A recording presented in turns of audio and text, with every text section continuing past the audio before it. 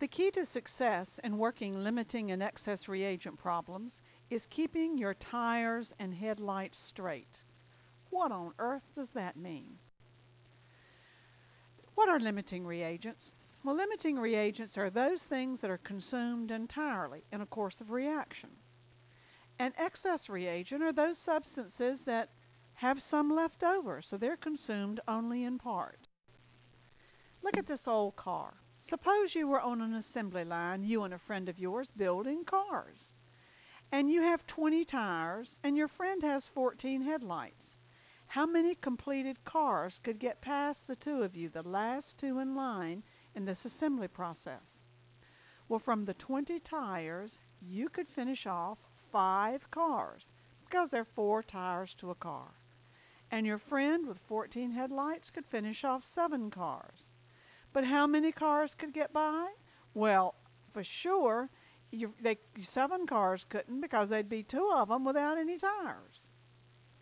What is your limiting reagent? Your limiting reagent is the 20 tires, even though in this case that happens to be the larger number, and that's not always the case. But you're going to run out of tires before you run out of headlights. And your excess reagent is the headlights.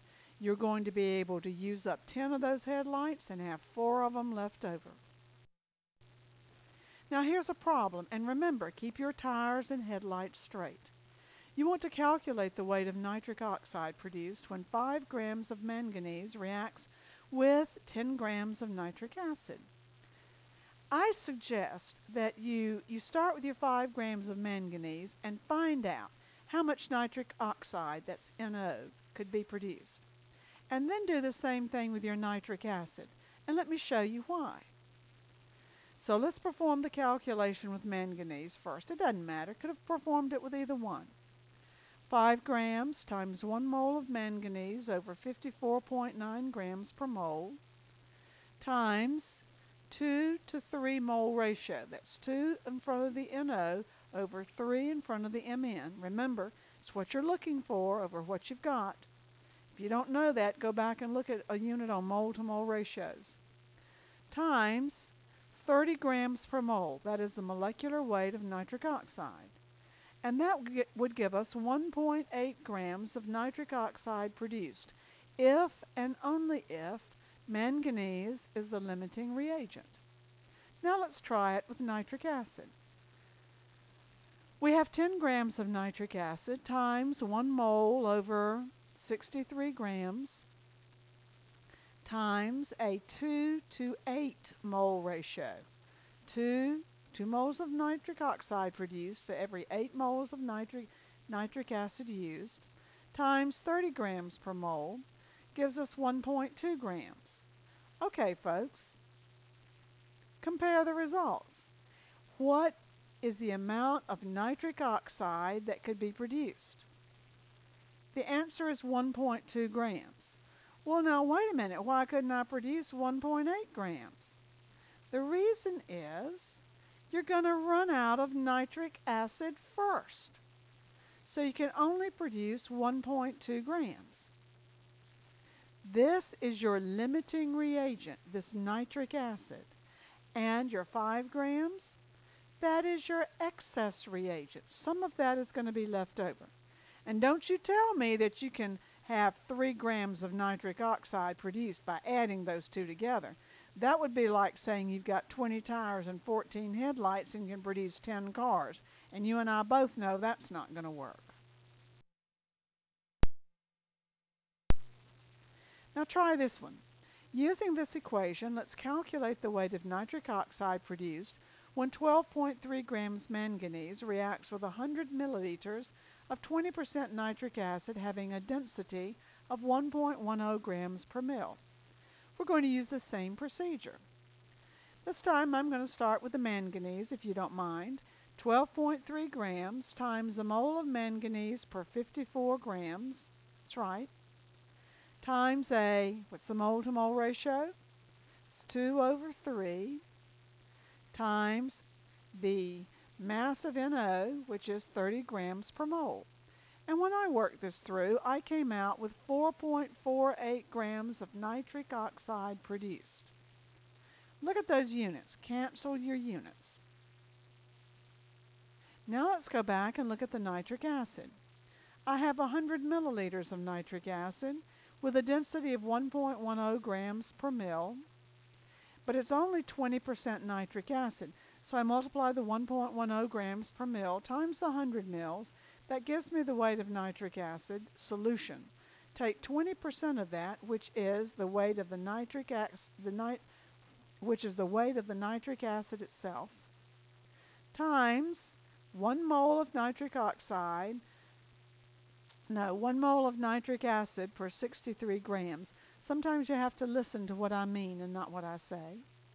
Times a 2 to 8 mole ratio, that's nitric oxide to nitric acid, times 30 grams per mole, gives me 2.62 grams.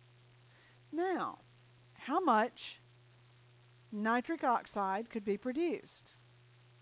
What is the limiting reagent? Well, the limiting reagent apparently is that nitric acid. How do I know? Because only 2.62 grams of the nitric oxide could be produced. We ran out of nitric acid before we ran out of manganese. Now here's a good question. What percent of the excess reagent is used?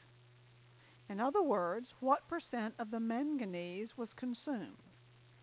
Well, there are several ways to work that.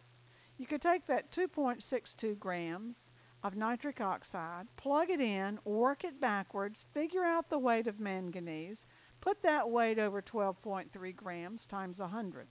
But that's the hard way. Here's the easy way. To find the percent of excess reagent used, take 2.6 grams. That's the amount that was produced from the limiting reagent. Divide it by 4.48 grams. That's the amount that would have been produced had the excess reagent been all consumed. Times 100 tells us that 58.5% of the excess reagent was actually used. Look at that and see if it makes sense to you. It's certainly a quick and easy way to do it, isn't it? Here's another interesting problem that sometimes gives students trouble.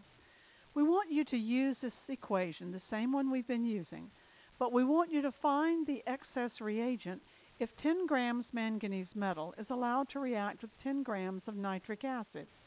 Now in this problem you don't have another compound to direct your query to. For example, you aren't taking each one of those reagents and looking for a third one. You're looking for those two with respect to each other. And here's a way to do it. Start with 10 grams. Let's start with 10 grams of manganese.